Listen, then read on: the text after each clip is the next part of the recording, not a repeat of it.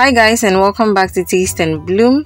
Before we begin this video, please give me a thumbs up and share this video because today we are making this delicious air-fried turkey stew inspired by Mommy's Yum Chioma. If you're ready, let's get cooking. So I have here my washed or cleaned turkey. I'm going to be adding some blended onions, garlic, rosemary and ginger, and then some chicken seasoning and salt.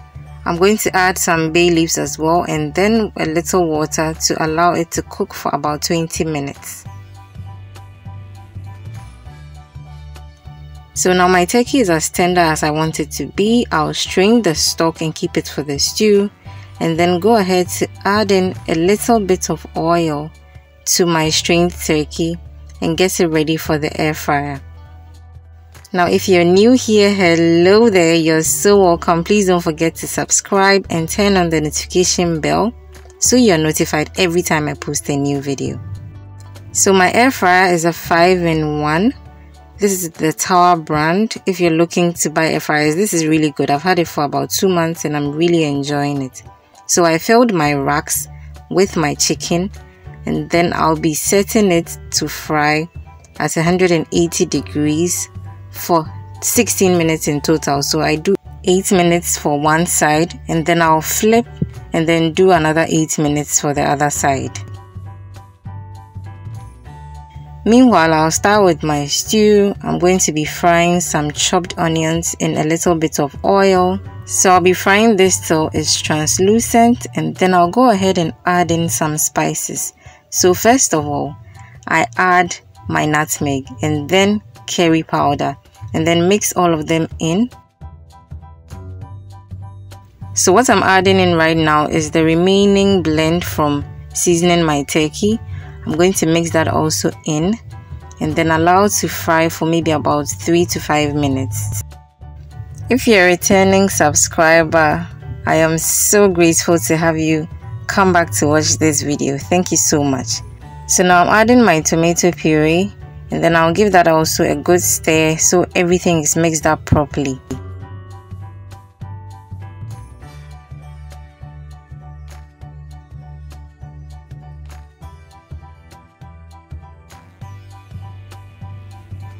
So now I'm adding in my blended tomatoes and pepper. Yes, because we don't eat a lot of pepper, I almost always blend my tomatoes and pepper together.